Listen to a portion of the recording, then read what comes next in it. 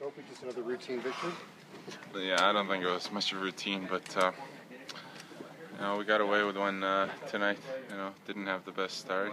By the end of the period, with 20 minutes to go and a couple of goals behind, anything's possible. And we've managed to get that second one in the second period. We drew a couple of penalties. We didn't score a power play goal, but gained some momentum off that. When you have Kopitar so hot, does that allow you to concentrate on the other side of the game, play defensively, shut down back is a good answer, where you don't have to be concerned about every shit that got to go to the net? I can now be more responsible in my own zone. Not necessarily. You want to play your game. It doesn't matter.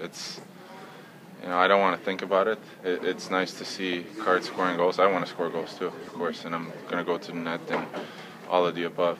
But it definitely helps when you have two lines going.